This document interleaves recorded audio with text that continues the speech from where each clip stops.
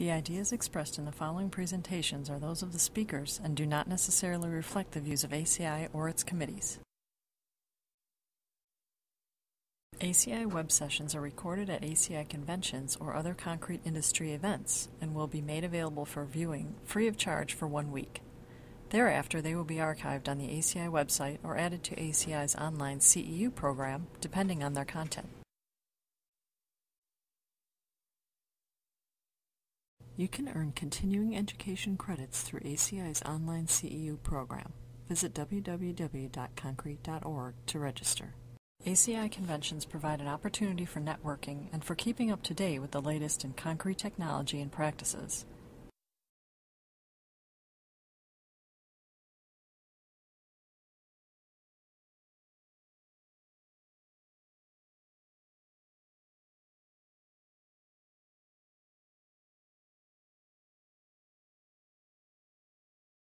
I'd like to welcome everybody to today's technical session.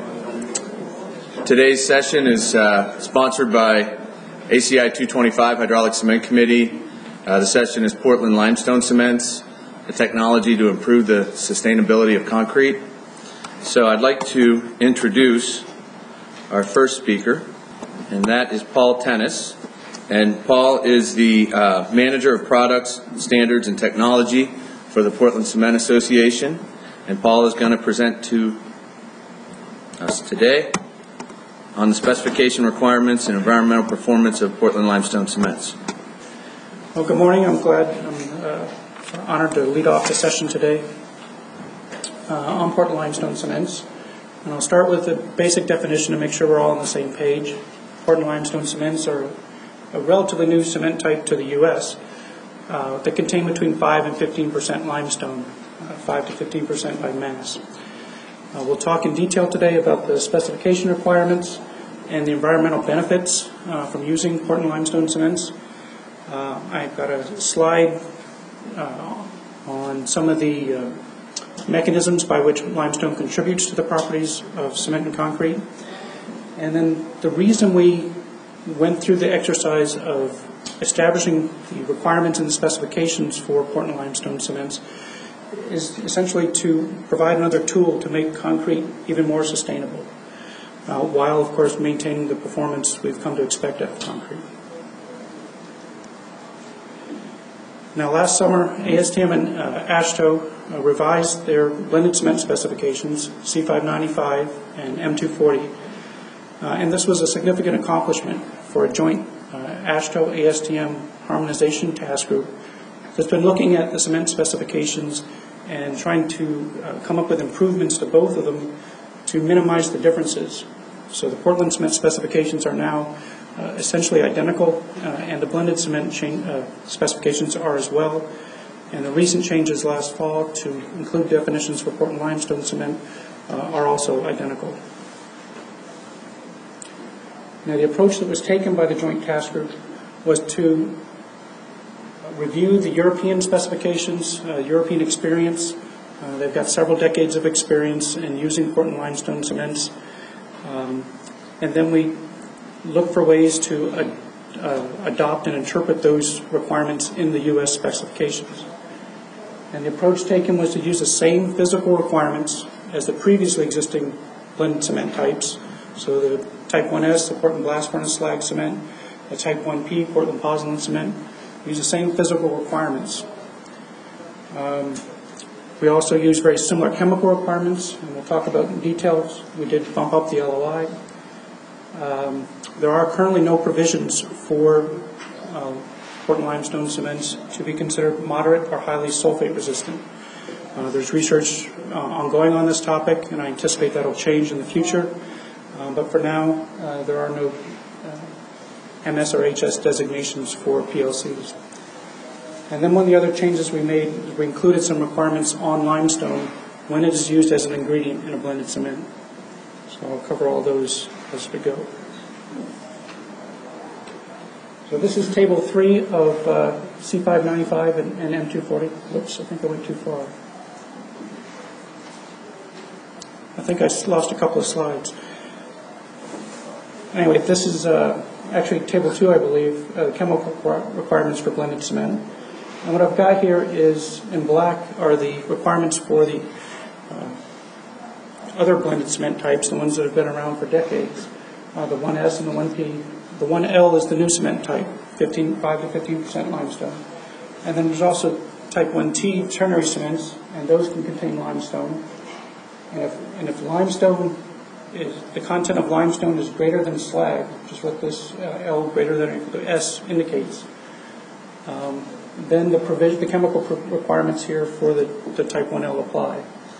If the pozzolan is greater than the limestone content in a ternary blend, then these chemical requirements apply. And likewise, if slag is the dominant non-Portland cement component in the ternary cement, this first column applies. So you can see that, again, similar requirements to the previously existing blended cements. We've got a default sulfate maximum content of 3%, which can be exceeded if you can demonstrate improved performance with additional sulfate, and if C1038 data indicates that it's safe to do so. And then we also bumped up the loss on ignition. Now, limestone itself loses about half its weight when you ignite it to 950 or 1,000 degrees. And so if we want to incorporate 5 to 15% limestone in a blended cement, we had to make allowances for that. So that's the reason that was bumped up. And I'm going to break out here to see if I can unhide some slides that are missing, which apparently I can't. So my apologies.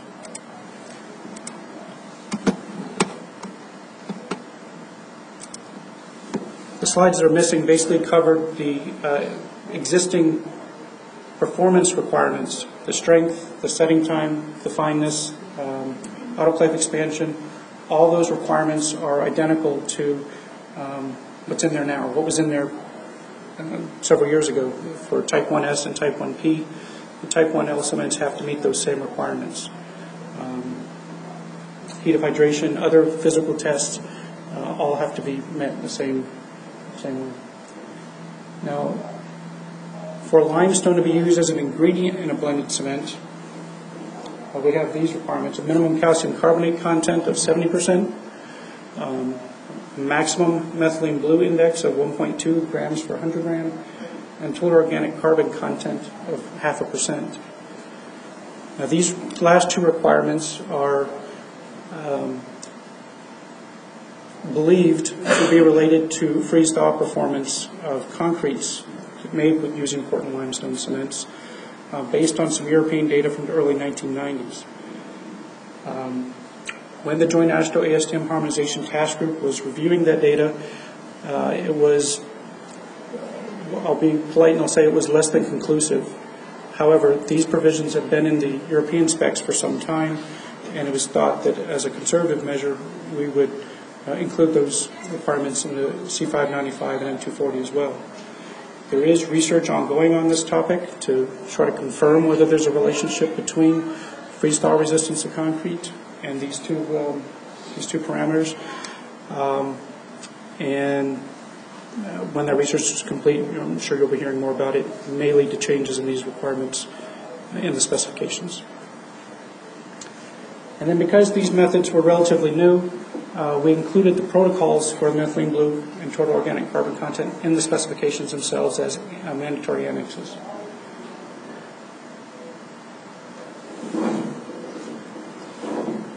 So in summary, the provisions, Portland limestone cements, or type 1L and type 1T, both contain between 5 and 15% limestone, the same physical requirements as traditional blended cements, similar chemical requirements, but no current provisions for sulfate resistance. And then, of course, if you're using limestone in a blended cement, as I mentioned, you have requirements on limestone as an ingredient there as well. I'll go on a little bit here to talk about environmental benefits.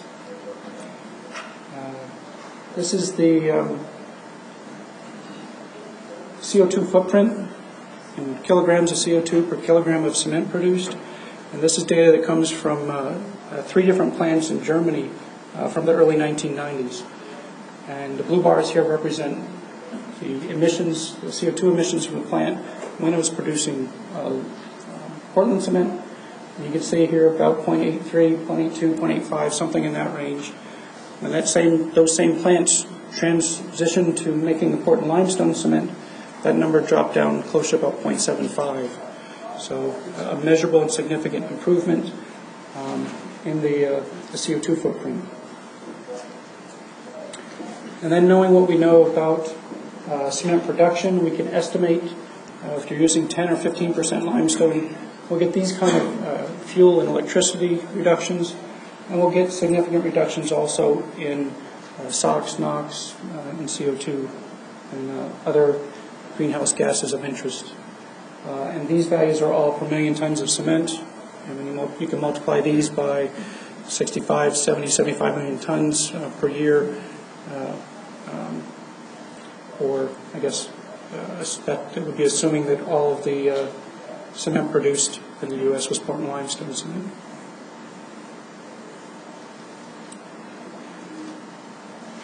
Now, cement accounts for about 95% of the CO2 emissions of a ton of concrete, and about 85% of the energy consumed in producing concrete.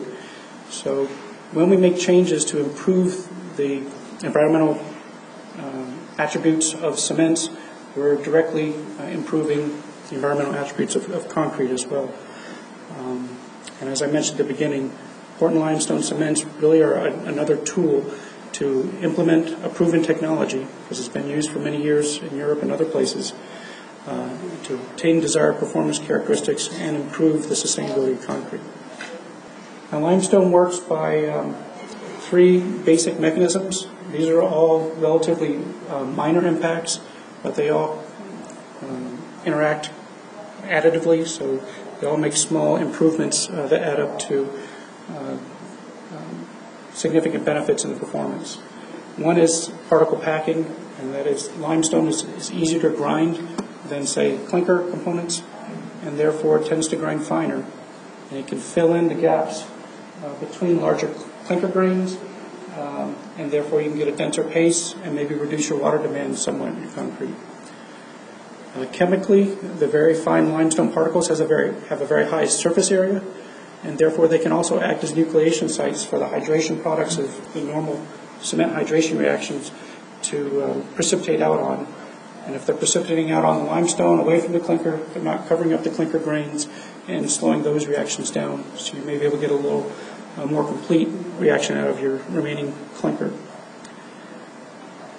And then finally, limestone is an inert material, relatively inert material, but in a cement system, a small amount of it does chemically react.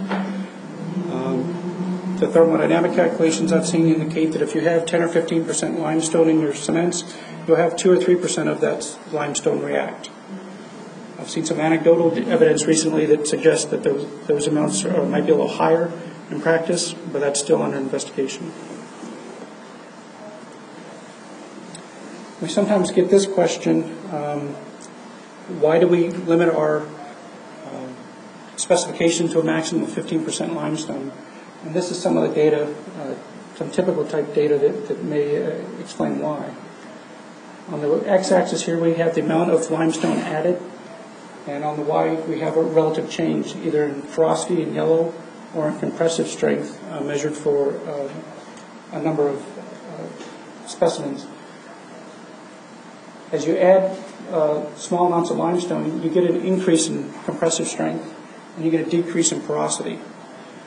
And as you continue to add limestone, you get a relative decrease in that increase until, in this case, for these materials, about 14 or 15%, you get back to your original starting point. So your relative strength is similar to your Portland cement without limestone. And part of the reason is likely because of this change in porosity. And this jives with a significant amount of experience in Europe in producing Portland limestone cements. You can have perfectly acceptable properties with higher amounts, but one of the goals of our program here was to allow the sustainability benefits of using Portland limestone cements to be achieved by actually having the materials used in concrete. So we're looking for a specification for materials with very similar performance properties to the cements that concrete producers are already used to using.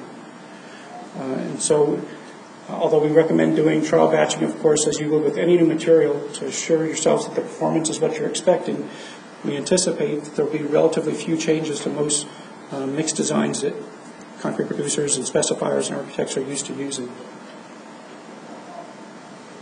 And then just briefly, I mentioned this is a proven technology, and it's been used in quite a bit in Europe, beginning as far back as 1965 when German standards allowed it for specialty applications with limestone contents up to about 20%. French standards included provisions for limestone cements in 1979, and Germany for more routine use in 1990. Britain in 92, and then in 2000 EM 197 was adopted, which allowed all, I'll say more or less all European Union countries to use and have a specification for Portland-Limestone cements. Very quickly thereafter, Portland-Limestone cements jumped in usage from, I believe, about 20% to about 33 or 35% of the cement that's used in Europe year in and year out. So there's a lot of concrete in place in the field in Europe made with Portland-Limestone cements. And then Canada in 2008, and then the U.S. last year in 2012. So I guess as a overall summary, Portland-Limestone cements are relatively new to the U.S. Cement type, although Brooke and Todd will correct me a little bit there when they speak in a few minutes. We have between 5 and 15% limestone as the specification requirements. Performance is very similar to existing cement types, and there are some significant environmental benefits for using Portland-Limestone cements. We do have several literature review type publications. If you're interested in more information, feel free to send me an email and I can get these documents to you. I'll also be able to try to address any questions you might have if we don't get time to answer them today. With that, thanks, and I think I have a few moments for questions.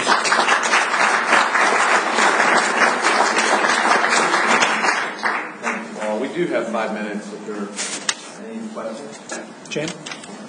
Could you comment, you mentioned about that you don't have a moderate or high sulfate resistant limestone cement. Could you comment on the current sort of state of knowledge of sulfate resistance and the limestone cements, and you seem to indicate that maybe in the future you might have something that might be more sulfate resistant? Yeah, I think the current thinking in CSA and some Canadian researchers are leading the way right now on this. There's I'll call it a theoretical concern, because I don't know that it's ever been really demonstrated. There's a theoretical concern that Portland-Limestone cements might somehow be more susceptible to thomsite sulfate attack because they're a carbonate, a calcium carbonate. And carbonate is part of the mineralogy of thomsite. The research that's started in Canada, and there's some in the U.S. going on now as well, basically indicates that there's a performance test, and it's actually sort of in the CSA A3000 specs now, but a performance test to test mortars similar to a C10-12 test, but at colder temperatures, and to actually extend it out to a longer time frame. So that the current thinking is that there's some sort of performance test to make sure that Portland-Limestone cements do exhibit sulfate resistance before we'll allow them in the specification.